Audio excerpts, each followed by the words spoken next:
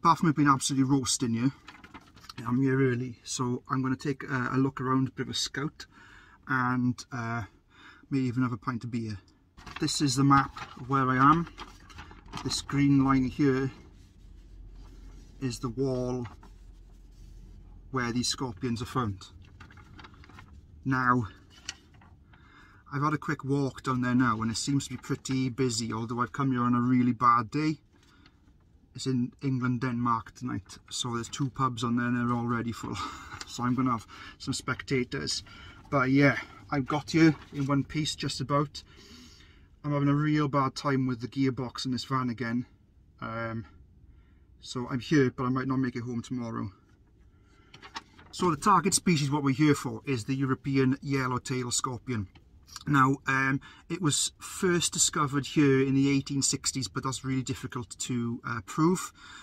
We know we've got one described by J.J. Walker, and that's in the Natural History Museum in London. So we can definitely put a time on that, that's when they were here. So they've been here, you know, 150 years.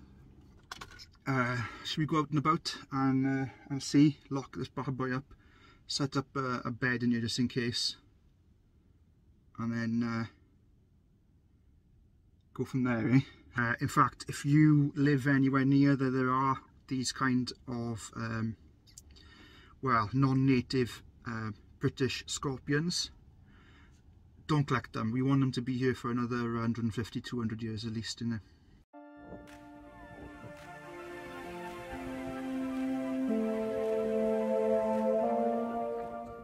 These little scorpions have been found in a handful of other towns scattered all over southern England, but it's right here in Sheerness docks that is from the largest colony of Euscorpius flavicaudis, and it's quite possible that their numbers could exceed 15,000 individuals. It's incredible.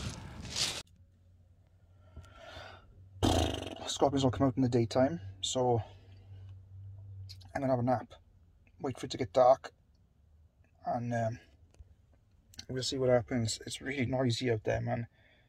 I can't always call it. They stop now, but yeah, England are playing, aren't they?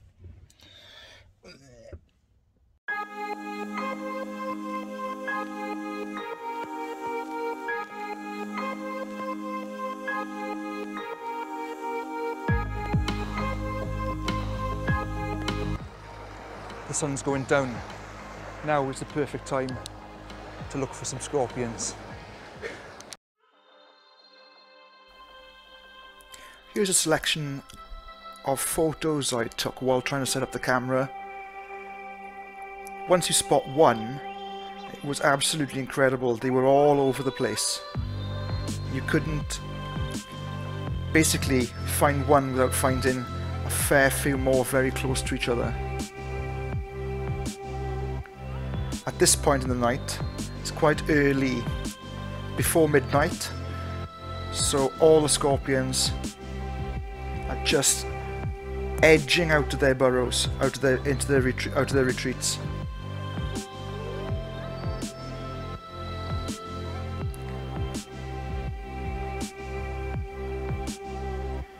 In this photo, you can see how high up they were in this wall. That's about, I'm standing on tiptoes, and that's about 25 foot up in the air.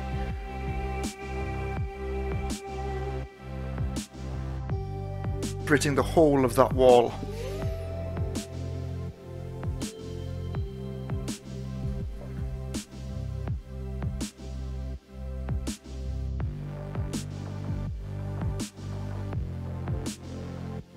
There's my little pal behind the sign. We'll come back to him later. I'm finding it incredibly difficult to catch them. While I'm finding lots of them,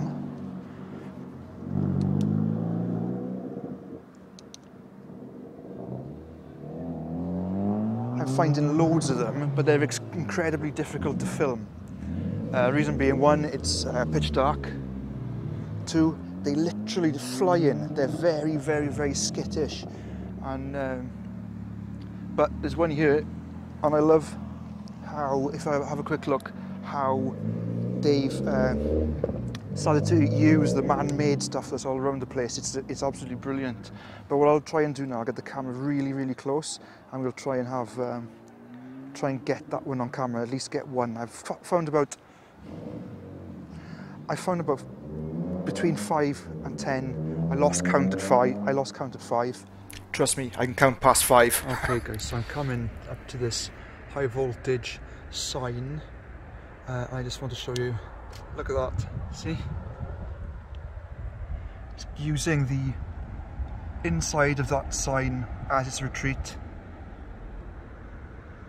And that's not the only one I've found now. Oh, gone right, and it's probably right up the top now.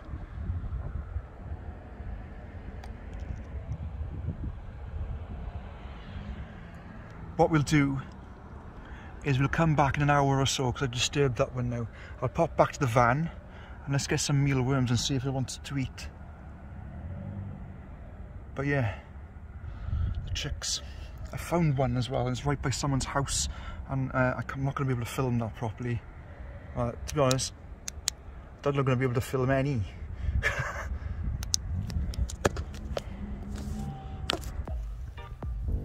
And it wasn't just scorpions we were finding.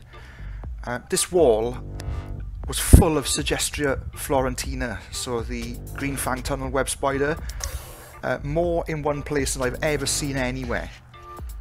And we were really lucky to catch these two during courtship. So you'll see the large male on the left hand side and a smaller, younger female coming out of her burrow. Absolutely brilliant.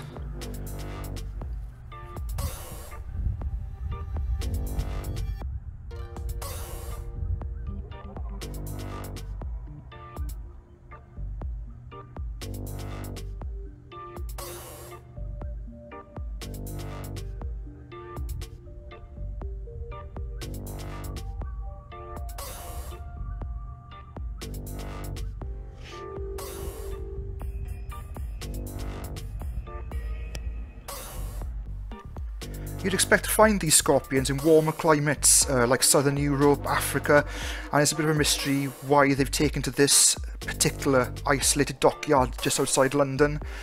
It's probably due to the lighter annual rainfall and warmer climate to most of the other places in the UK.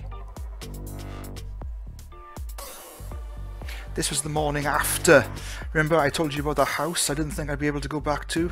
Well, luckily I overslept, and then when I went back to that house I managed to gain permission to be able to film on their wall. So thank you if you're watching this. These little scorpions are really quick for what they are, you know, and they're out to take a little sting, oof. But they absolutely harmless to us, and we should just leave them exactly where they are. And then, saying that, here's me releasing it back onto the wall before going home.